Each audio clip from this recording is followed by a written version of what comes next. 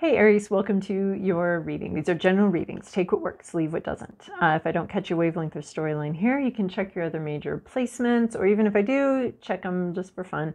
I'll be doing oracle readings over here and then a more traditional tarot spread over on Vimeo. So let's get going with these crows. Smart of crows.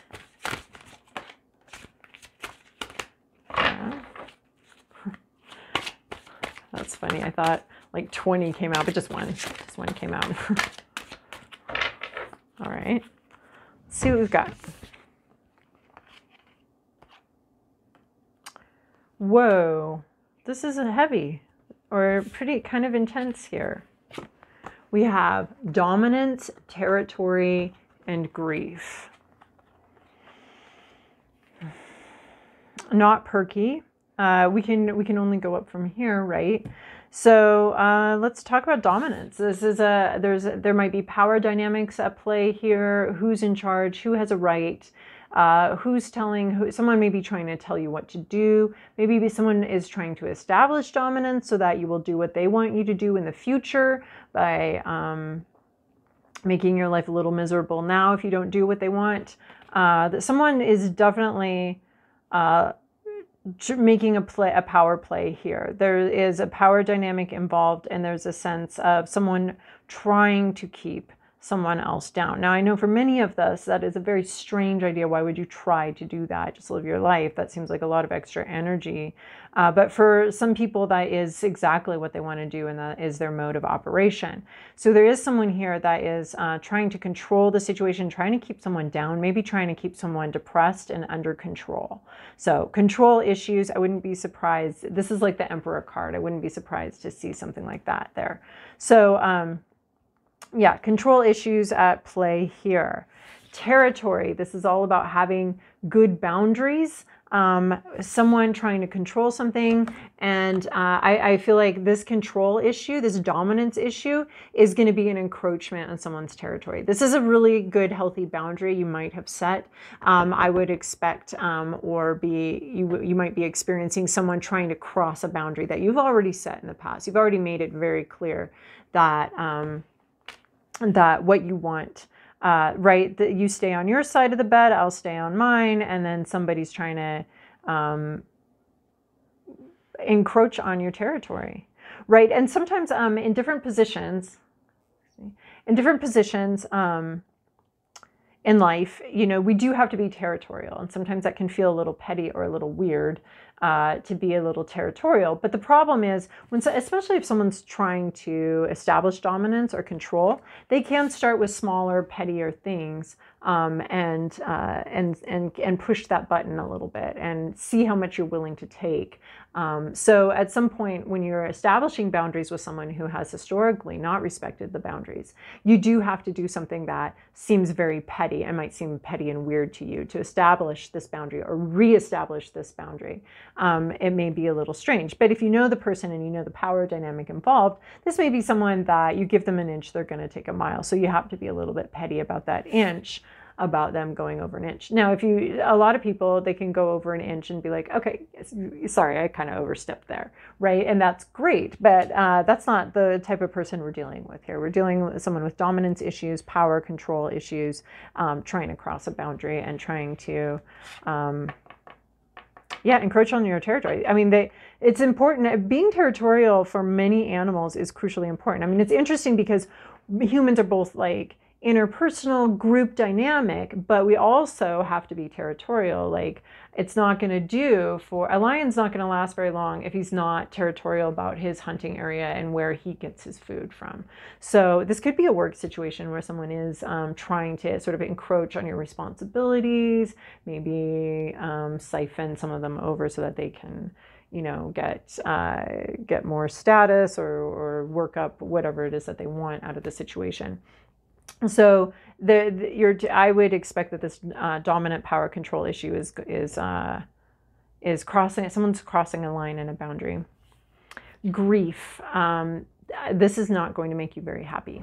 This is going to cause grief and frustration and sadness. So there is something maybe that's happened in the past with a territorial dynamic, power dynamic.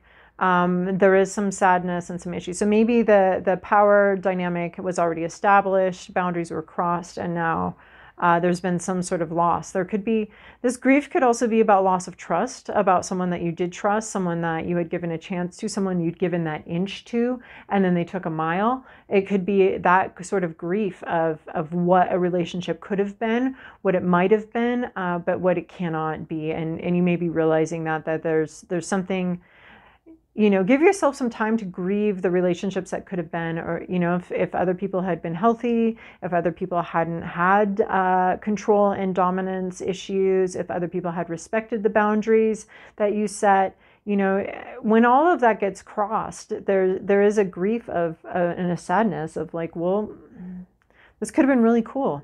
It's just too bad it's not going to be able to. So allowing yourself to grieve sort of the loss of maybe trust, the loss of maybe a relationship or a dynamic, something like that. This could be about grief too, about you needing to have your own space for grief and someone maybe, and sadness and loss. I mean, yeah, it seems like there's something that maybe even didn't even get a chance to develop because this boundary was crossed. I love this. We have Queen Bee here. I like seeing this with this whole dynamic. The Queen Bee, she is, well, she can come across as a little bit of a bitch, right? But this would be someone who's just, at least in their mind, dealing with a territorial issue.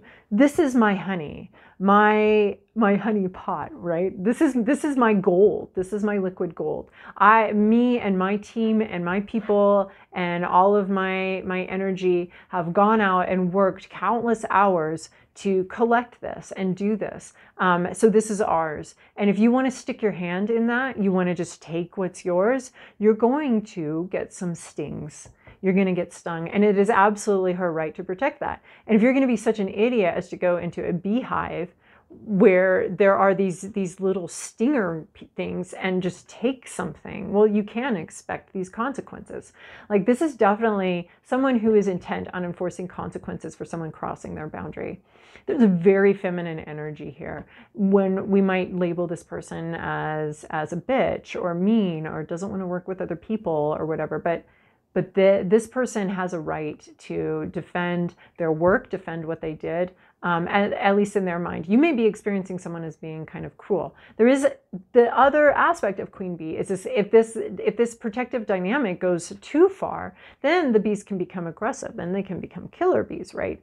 And Queen Bee definitely has a dominant situation associated with it, especially if we're talking about, like, I find this actually confusing because on the one hand, the card is about someone who is protecting maybe their children, protecting somebody that they care about, and they're being very protective and very territorial about that, about their gold or their assets or the fruits of their labors. They're very protective of that because it represents quite a lot of hours and work.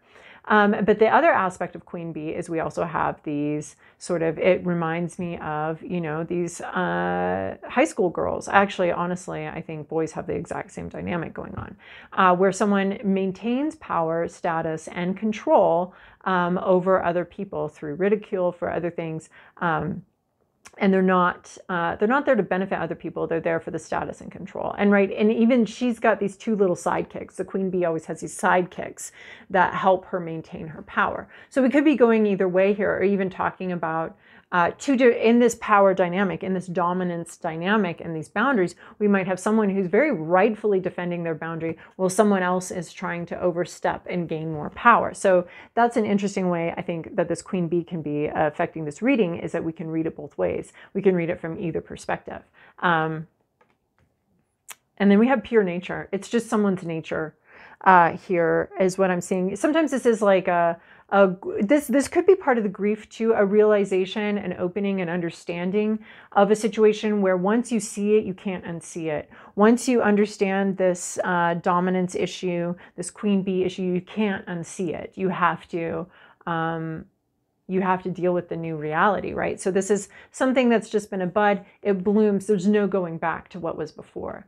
The other thing I'm seeing about pure nature is, if we're just taking verbiage here, just the verbals, not the visuals.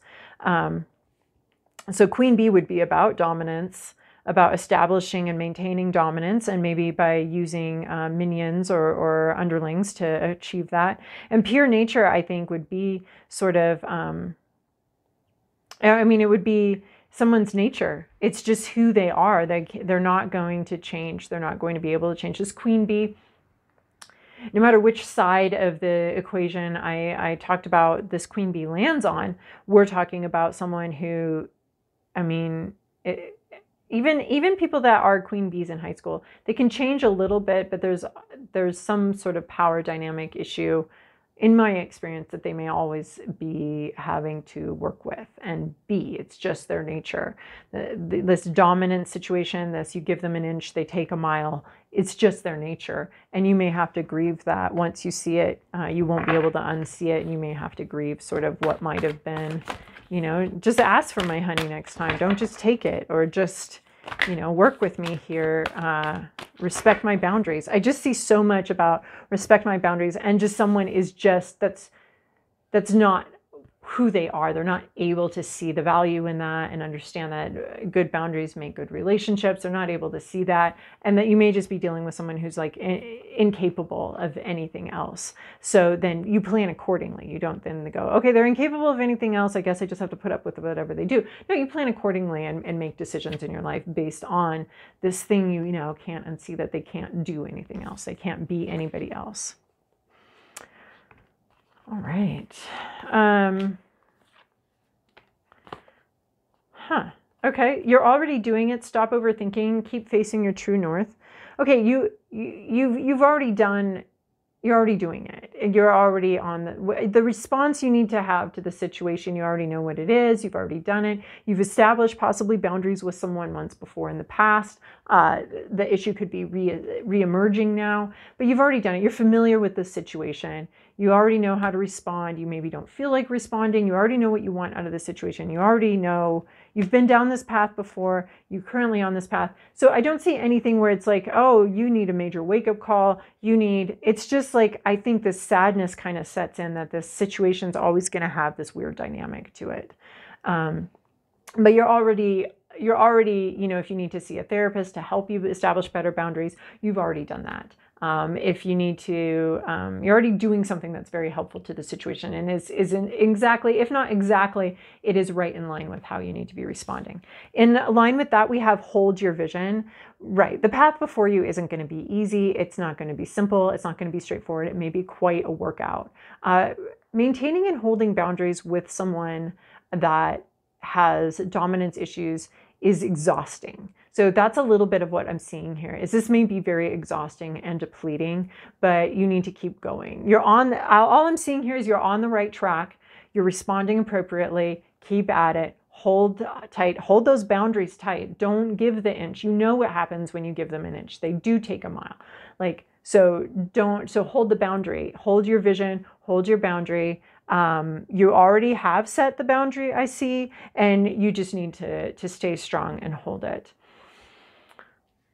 So stay strong and hold it. Now we get into a little bit more confusing, at least for me. Nothing is yet set in stone. You don't know, don't assume you know how this is all going to turn out, because there are people I've had to hold a boundary with consistently for 4 years, being called, you know, petty and all sorts of names. But after 4 years, they got it. And every so often they challenge it, but I've gotten really good at like, nope. So you don't know how this is going to respond. This person may eventually, after several years of application, get it. They may not. But so there's something about the situation that's not quite settled. I want to say settled law yet. There's something that's not quite settled into a pattern, or it's not quite very clear. People do have free will. People can change somewhat.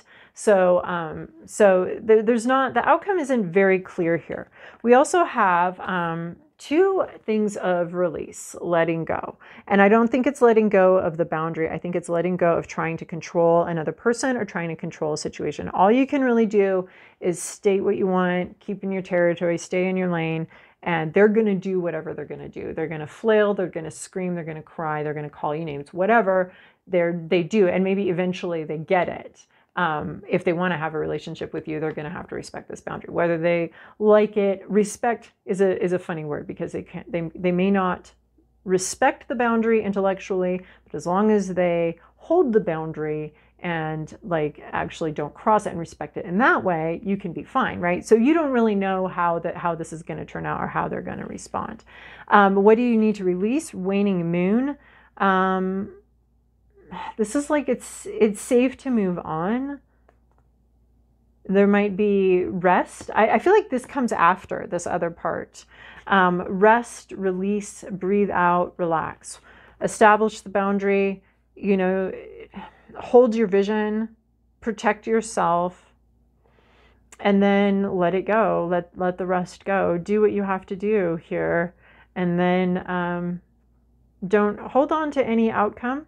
Hold on to your vision. I find that really interesting. The your is really coming out here for me, like your vision. Hold on to your vision. How they respond to it is anybody's guess. But what the boundary you want, the territory you want to mark, hold that. Hold that. We don't know how they're going to actually respond. Don't try to figure it out. Time to breathe out. So, you know, relax when you can. Let go. I feel like this is just like establish the boundary and let go. Don't keep mulling it over. Don't keep figuring out like what else you could do to make it clear. Like it's almost like you've already made it clear. You just need to hold it. But what we're not holding is our breath. We're not holding our breath, waiting for them to respond a certain way, because we just don't really know. We're not going to hold our breath waiting for anything. You're going to relax. You're going to let go of the situation. You've established the boundary. Hold the boundary, and it reminds me of yoga in a way. Like hold the pose, but relax into the pose. All right. If that made sense to you, if you want more, join me over on Vimeo. If not, I'll see you in a while.